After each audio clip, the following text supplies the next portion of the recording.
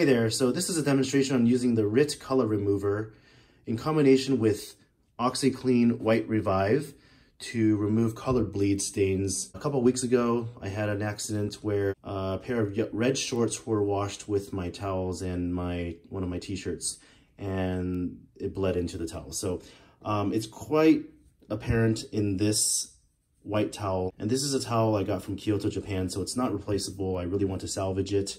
As you can see, it's bled all over onto the white. And it's also apparent in this yellow towel, but not as much, but it's there.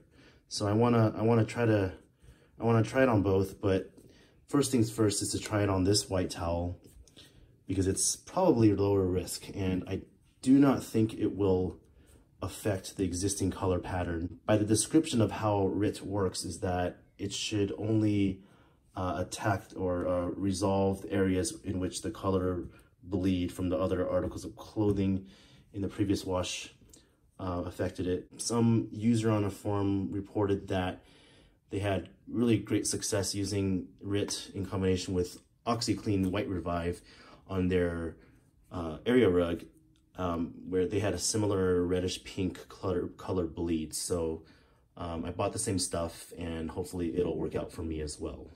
The first thing I noticed is that the pouch inside of the box is not very well sealed inside, so the powder of the Rit product is constantly falling out and kind of flaking out of the box or dropping out of the box. So I recommend going ahead and putting it into a Ziploc bag like I've done here.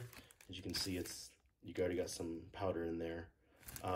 It's not really well self-contained, so I recommend sealing it in a bag or containing it in some kind of bag. Next is, there are no instructions on the box. It just recommends going to the website, which is dyerit or ritdye.com.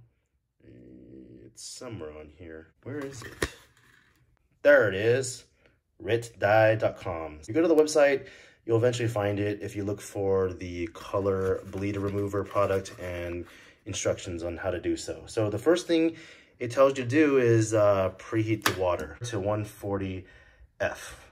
Recommend stovetop method, but I think I'm just gonna try it in the bucket or tank, which I saw in another video, and go from there. So I'm almost at my desired set point or desired temperature. Well, I'm pretty much there, so I can pour that in to this foot bath bucket and run back up to the bathroom carefully without spilling. So we're back in the bathroom with our hot water and tongs. Gonna need tongs because this water's hot. And the instruction says to use 2 pouches for small loads, but I think we're dealing with 1 towel and maybe 1 t-shirt here, so 1 pack is probably good enough. So I'm gonna start with that. Here we go.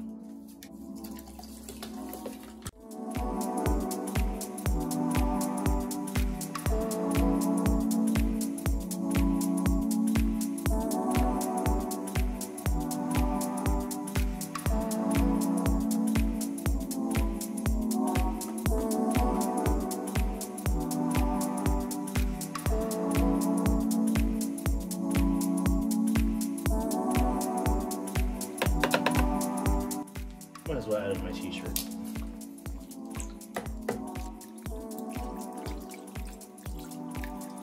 Okay, well, it says to soak for 20 minutes, so let's leave it for 20 minutes and stir occasionally. So it's been about 10 minutes, and I want to say it's working, but I can't really tell. One user did report that it turned their shirt yellowish, from white to yellowish, but successfully removed the color bleed stains. I don't know, we'll see, because I have a very, very white shirt, or shirt that's supposed to be completely white here, so we'll see what the result is. So I've got about 5 minutes left on my timer, and I want to try it on this little towel here.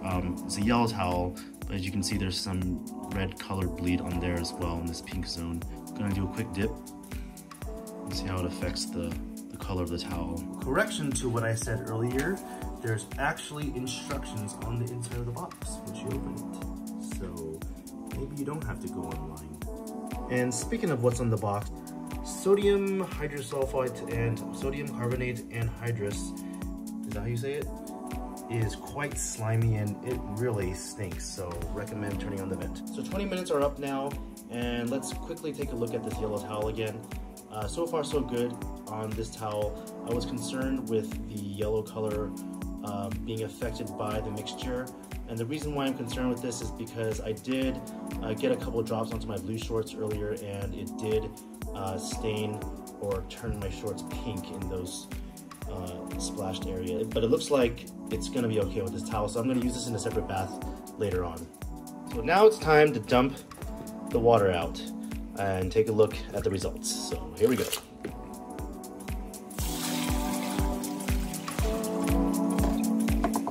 smells a little like a hair salon.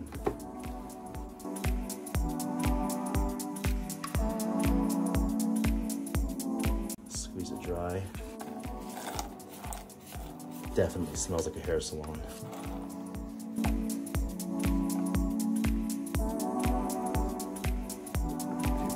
Looks pretty good, actually. Now, this seems like it's pretty much back at original condition, and I don't think I need the OxiClean White Revive, but you know, it doesn't hurt to try. So I'm gonna try it anyways and see how good it turns out. And as for the white t-shirt, there used to be a hint of pink in there, but it's all gone now. It's pretty white. So far, so good. Okay, so after an overnight hang dry, these guys are looking great. This towel is back to normal, completely back to normal in my opinion. I don't see any pink or red color bleed remaining. I did use the OxiClean White Revive, and probably helped. I don't know how much, but it was already pretty white after the Rit bath.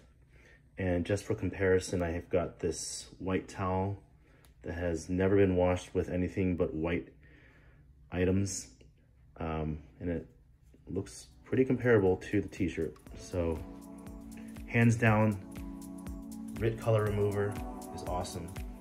Astounding results. Highly recommended. Good luck, guys.